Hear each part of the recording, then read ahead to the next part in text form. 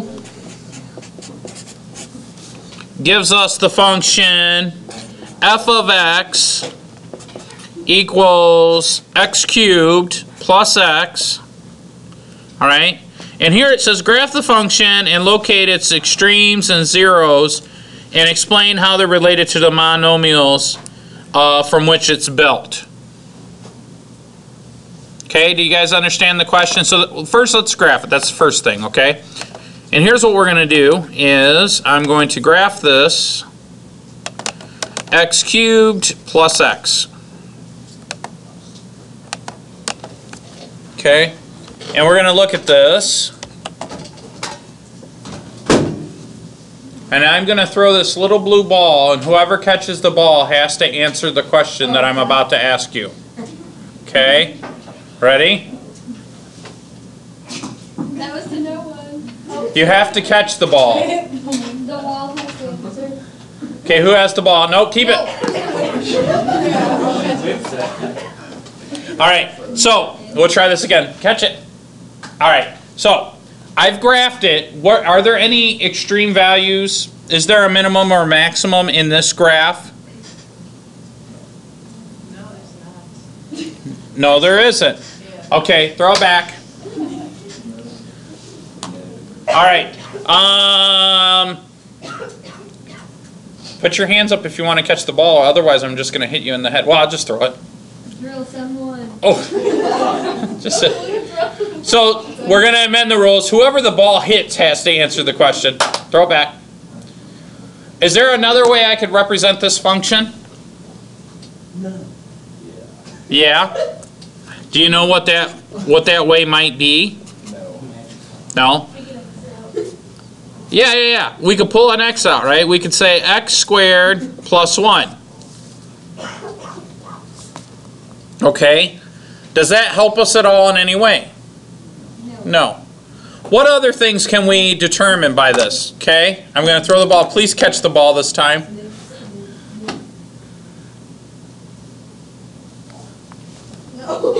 Oh.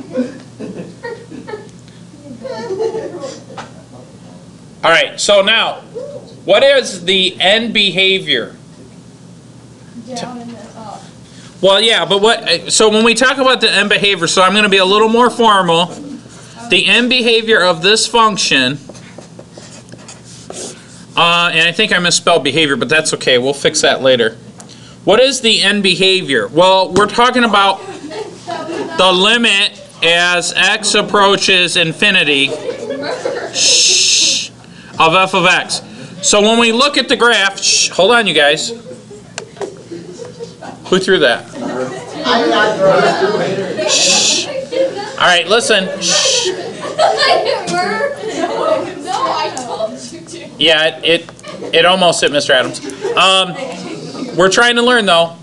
The end behavior, as this function approaches, hold on, as this function approaches positive infinity, what does the y value do? What is that approaching?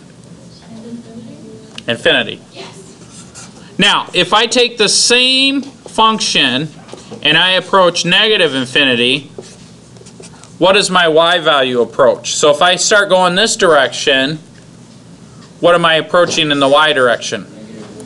Negative infinity. Is this bounded? No. Okay. So here's some more questions. What is the domain of this? All real numbers? Yeah, there's no restriction. What is the range of this?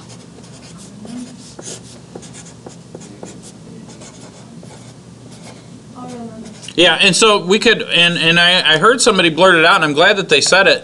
Somebody said, well, you could just say negative infinity to positive infinity. Yep. You certainly can. So then let's talk about this. There's no extremia. The factors, these are the factors. If I set those equal to 0, what do I get?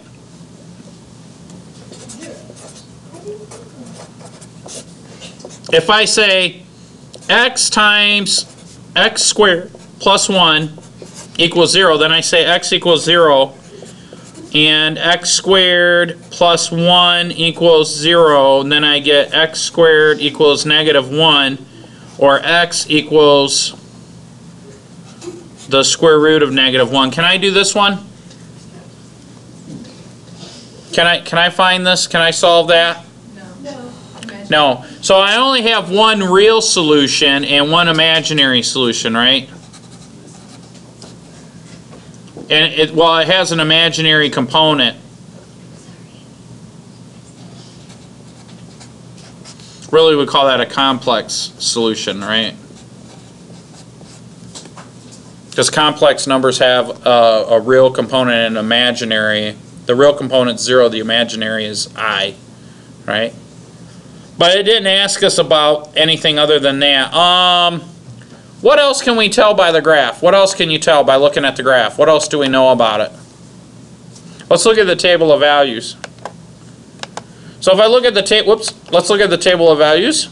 If I look at the table of values and I plug in negative 1, I get negative 2. If I plug in negative 2, I get negative 10.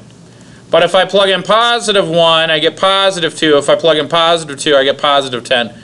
What type of function is that? Does anybody remember? I heard it. It's not even. Good guess though. It's not neither. It's odd. So it's an odd function.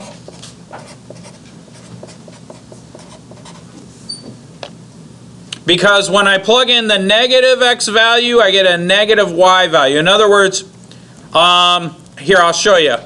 If I plug in 10 on an odd function, my y value is 1010. Now, if you had to guess, what is the y value when x equals negative 10? Should be negative 1010. Let's go see. It sure is. Okay? Alright. That's all they wanted us to do, is just graph it and talk about the behaviors and try to explain it.